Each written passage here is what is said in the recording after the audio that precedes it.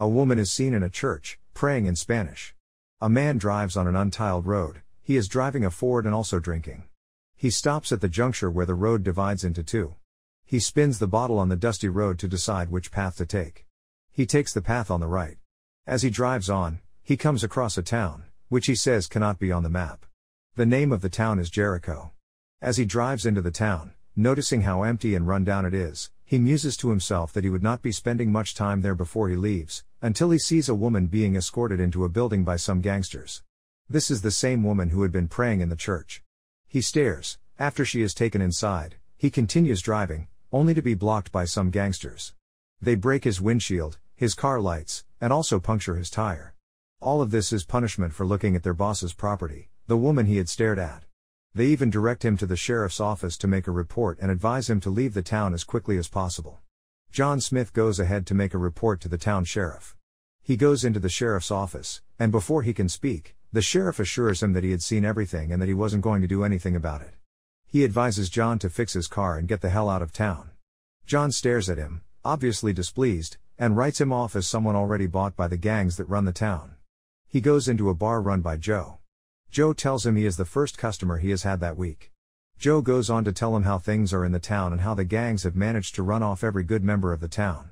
He tells Smith that the town is basically run by two gangs, the gang from Chicago and the Italians.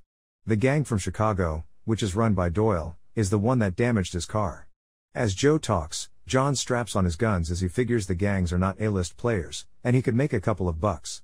He tells Joe he is going to discuss with those who damaged his car about its repair cost. John heads out to the saloon owned by Doyle. He sees the woman he had stared at, which got his vehicle thrashed. She tells him in Spanish that everyone is afraid and that the only thing he will find is death. A man steps out from a room filled with Doyle's men. He is the one who got John's car thrashed. The man tells John that he thought he had warned him not to look at the boss's property. John tells him that he was there to see him. The man asks John if he has fixed his car yet. John replies that he is running low on cash and is wondering if the man could help pay for the damages. The man says John would have to kill him first. The man draws his gun, only to be shot out of the building by John. Before he lands on the ground, John turns around and shoots at the gangsters still behind the glass doors, suppressing them. The man John shot is dead. John goes over to see the Italians. They are quite pleased with his actions and offer John employment. His action of killing Doyle's second fastest shooter had impressed the Italian gang leader, Strozzi. He is shown to his room by a beautiful girl named Lucy. Later that day, John has dinner with the rest of Strozzi's gang. John believes that most of Strozzi's gang members are unprofessional. As they eat, Strozzi's cousin comes in and complains that he doesn't like the way John has been hired, especially since John killed one of Doyle's men. He even shouts at John. John stands up and leaves, but before that, he tells Strozzi's cousin that if he has a problem with his employment, he should tell his boss, Strozzi. John returns to the bar and asks Joe if he has a room. Joe says he does. John takes the room. He goes to a sex worker, and as they begin to have sex, he is ambushed by Doyle's men. John shoots the two gangsters that attack him and kills both. He also knocks out the sex worker, who, it turns out, had sold him out. She gets arrested by the sheriff. Lucy comes and gets John. They both head out to a place called Selena's. It turns out Strozzi wants to make some sort of speech. As they drive, Lucy tells John a lot about Strozzi and Giorgio. It turns out Giorgio is the son of someone important back in Chicago, and Giorgio is his cousin. She tells him Giorgio isn't really happy with the kind of money John is getting. It seems Giorgio doesn't like him much. John asks Lucy why Strozzi would send his girlfriend to come and get him. She replies that Strozzi believes she is too smart to get out of line. When they both enter the building, Giorgio asks what took them so long. John says it was raining. Lucy says he should kiss her ass. Strozzi gets up and asks Lucy the question again. She replies, "Hadn't you heard before? It was raining, and it wasn't so easy to come." Strozzi slaps her and pushes her into a chair. John tells the gang that when he was at the whorehouse, Doyle sent some of his guys after him, and he had to kill them. Giorgio screams that John had killed two more of Doyle's men. Strozzi says that if John had killed two more of Doyle's men, it was good for them. He then tells John that they are expecting their shipment next week and that Doyle is going to get his the next day, so they are going to steal his goods and that John is going to earn his pay. The next day, on the desert road inside Mexican territory, they all stand together, looking at Doyle's shipment. The entire gang is happy with themselves and are also eyeing Doyle's trucks being used for the supply. John states that the plan Strozzi came up with, which Strozzi hoped would catch the interest of his boss in Chicago, involves hijacking, corruption, and murder. John is to be the lead person. The Mexican officers who were supposed to protect the goods turn on Doyle's men and kill them all. They successfully steal Doyle's supply and his trucks too. John pays to get the sex worker out of jail and tells her to leave on the next bus out of town. He tells the sheriff that he knows he was the one who sold him out to Doyle's men, probably getting the information from his deputy sheriff, who was there when John asked Joe about the location of any whorehouse in Jericho. He tells the sheriff that he has information he wants him to sell to Doyle. He tells the sheriff that a shipment of booze belonging to Doyle got hijacked by some banditos. The sheriff asks him if what he's saying is true because if Doyle sends Hickey after him, he'll be coming after John next. The sheriff then tells John some scary stories about Hickey, how he slit his father's throat, burned down an orphanage, and committed other atrocities. John says the sheriff should just make sure he marks him down for $500,000. John has decided to play the two gangs against each other and make some money out of it. John goes to see Lucy. He tells her he wants to talk and that he doesn't think people appreciate her. Lucy asks him, "So what? Are you planning to be my hero?" She still lets John into her room after confirming with him that no one had seen him come up. John convinces her to help him get some insider information in exchange for about $100,000. Lucy seems to agree as John ends up kissing her.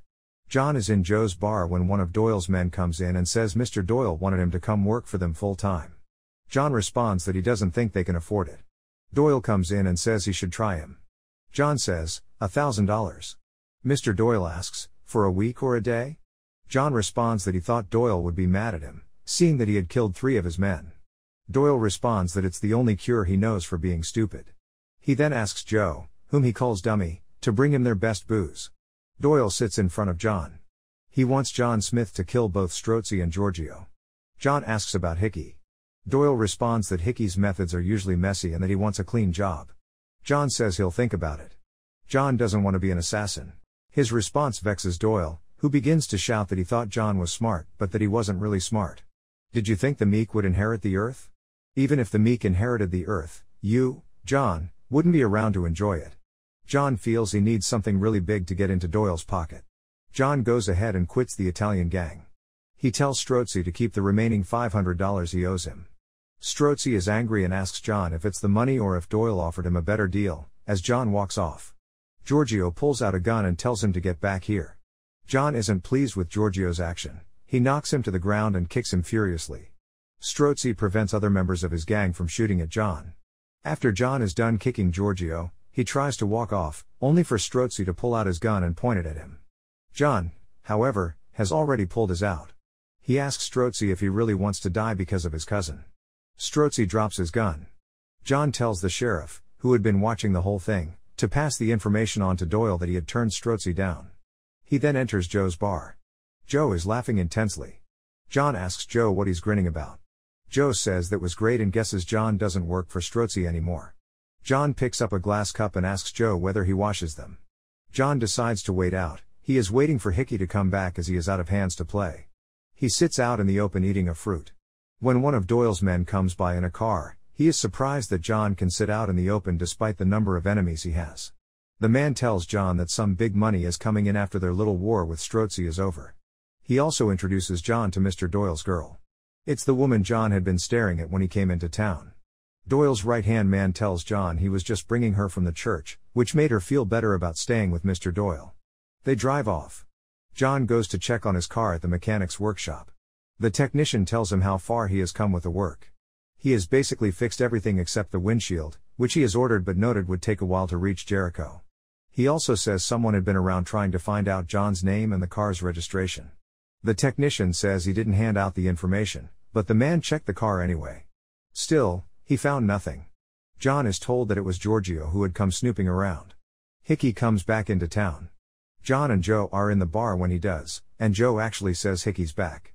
Hickey is told by Doyle's men that Strozzi has broken the truce. John called Strozzi's place, and Giorgio answers.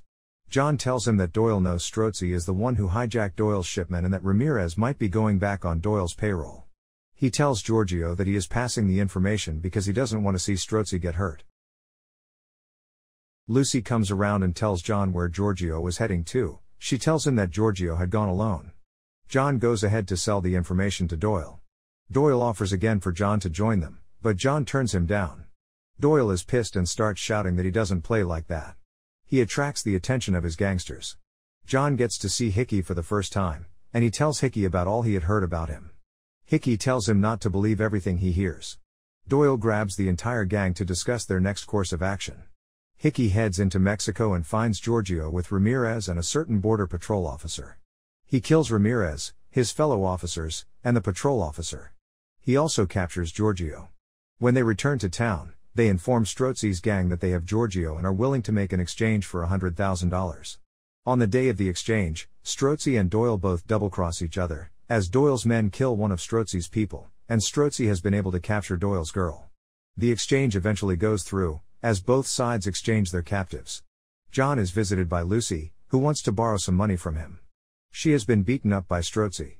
She tells John how it all happened. During a fight with Strozzi, she had told him about her and John. John tells her she would find other men to play with. She asks John who would want to play with her when one of her ears has been cut off. John is shocked. He leaves her in the room and tells the sheriff to make sure she gets on the next bus. He goes and joins Doyle's gang. He tells Doyle that Strozzi is hiring new guns. Doyle sends him to go and take care of his girl. John heads over to the house where the woman is staying. He kills all of Doyle's men in the house and helps the woman escape. The next morning, when Doyle and Hickey return, he tells them he met all of Doyle's men dead. When Hickey asks him why he didn't return to town for backup, he responds that he thought Doyle's girl had run off and might soon return. They conclude that it was Strozzi's new gunners that had hit the place. John is captured as his story doesn't hold up. They even find one of Doyle's girl's properties with him, a cross. He is beaten within an inch of his life. He somehow manages to escape. Doyle is enraged and ransacks the entire town trying to find him. They even get Joe involved. Hickey points a gun at his face and demands to know where John is. The sheriff comes along and tells Doyle that John is at Strozzi's place outside of town. Doyle leads his entire gang to wage war on Strozzi's gang. They burn down Strozzi's place and kill everybody, including Giorgio and Strozzi. Joe had hidden John in an ice pack. The sheriff takes John to a church where John recuperates. Joe gets captured while trying to bring some food and bandages to John. He is caught by Doyle's men. The sheriff goes and informs John. He tells him Hickey and Doyle are not in town. John then storms Doyle's gangsters' new place, Strozzi's building, which they had taken over. He kills everyone and saves Joe. He leaves a message for Doyle that he is out at Strozzi's place. When Doyle and Hickey arrive, Doyle says they had won the war and the three of them could be partners. Joe shoots Doyle, while John kills both Hickey and another henchman. Remember to subscribe and turn on notifications, so you can watch more movies like this. Thanks for watching.